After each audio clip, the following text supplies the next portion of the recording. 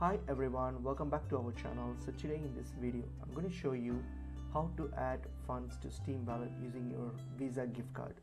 So let's get into the video. So open up Steam and log into your Steam account if you have an account. So once you're logged in here, so what are you going to do? You're going to just go to your account, click on your top right here. So once you're logged in, click on your account, click on under profile, click on account details. So simply click on your account details, and then here you will see the option called your wallet balance and an option to add funds to your wallet. So we're going to add funds to your Steam wallet, so click on it, and then now just choose the funds that you want to add. So how much the value you want to add.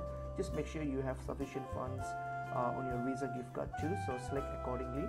So once that's done, so just select it, and then now hit on add funds, and then click on alright. So then wait for to the payment page here. So just alright. So when I get to this payment method here, so if I'm going to use my Visa gift card, I'm going to simply select the Visa option. So choose the Visa option because we're going to use our Visa gift card, and then plug in the details of your Visa gift card, billing information, and hit on continue, and then that's it. You'll be able to add your funds to your Steam wallet using your Visa gift card. So that's pretty much it is. Hope this video is helpful. I will see you in another video.